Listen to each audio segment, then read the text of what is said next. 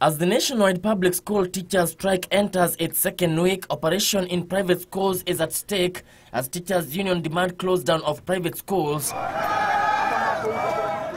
NAT officials in Migori, Kisii and Nyamira counties have already written to private school heads in the region demanding unity in liberating teachers from poor pay. The teachers in our private schools, we are warning you that the children you are handling are public.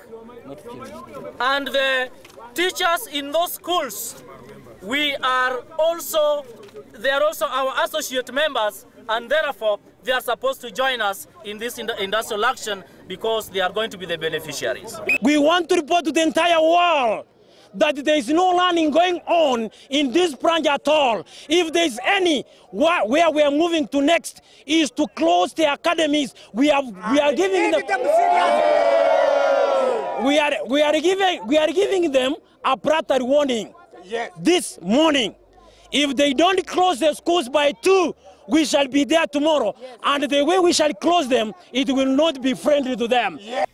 The public school teachers have been out of class for the second week running and are determined to ensure pupils in private schools are also denied the right to education until the government implements the court ruling. The disruption of learning at private schools comes as public schools teachers continue daring the employer to make true his threat and sack them. The Teachers Service Commission has threatened to take disciplinary action against those participating in the strike, terming the teachers' strike illegal.